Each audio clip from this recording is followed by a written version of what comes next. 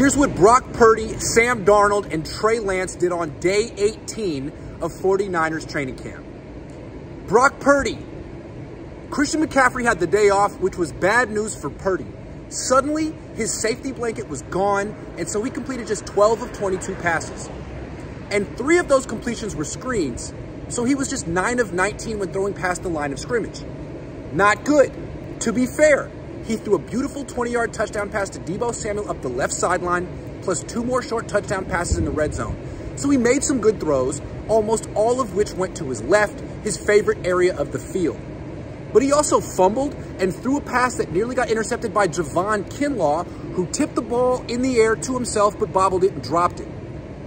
Purdy also underthrew a deep pass to Samuel when he was running open up the right sideline. When McCaffrey is out, Purdy's limitations are painfully obvious. The 49ers need McCaffrey to play every game this season. Sam Darnold. He took every second team rep, even though Kyle Shanahan hasn't officially named him the #2 quarterback, and had a typical Sam Darnold day. 5 of 9 with a couple nice throws, no touchdowns, and an interception.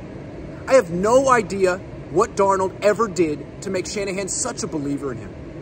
I have a feeling Darnold is Shanahan's favorite quarterback on the team. I also have a feeling that no one in the world thinks as highly of Darnold as Shanahan does. It's the strangest thing. Sure, Darnold makes some nice throws every once in a while, but then he makes terrible plays that almost always outweigh his good ones. If he ever has to start more than a couple games for the 49ers, they're in trouble. Trey Lance. He took all the reps with the third team offense and had a typical Trey Lance day. He missed his first 4 throws, then hit his final 4 to finish 4 of 8.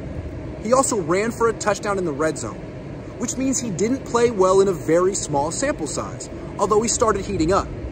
The more reps he gets, the more he improves, which is why the 49ers go out of their way to limit Lance's playing time, even in practice. You have to admire their commitment to not developing him.